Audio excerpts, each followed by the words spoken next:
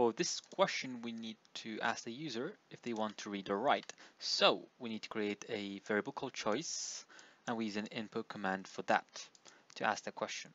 Then it says if the answer is right, then we need to create a text file. So here we need to create an if statement.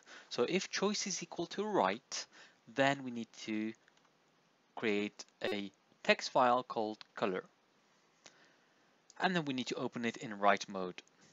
Once we've done that, we need to ask the user for a color and write that color to the text file. So an input command to ask for a color and file.write to write that to a text file. And we put color in here. Now we don't have to put +/n because we're only writing one thing, so we don't need to go to the next line.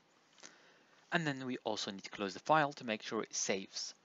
Now, if they didn't pick write, then we need to go to read. So if they picked read, then we need to ask them for the file name. So we need to create a variable. We can call it file name and input command to ask them for the file name. And then we need to open the file, but this time in read mode. And also, instead of writing color.txt here, we need to put file name plus .text. Now they will choose which file to open.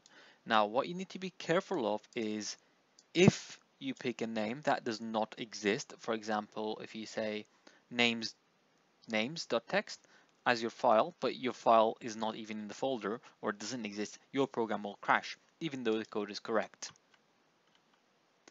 Okay, so if you do have it, it will read from that text file. So read it is a variable that will store all the contents of the file. So file.read is the function that will store all the contents of file. Then we need to close the file and then obviously display it on the screen after we've closed it. So you need to display read it, as read it contains all the data of your file.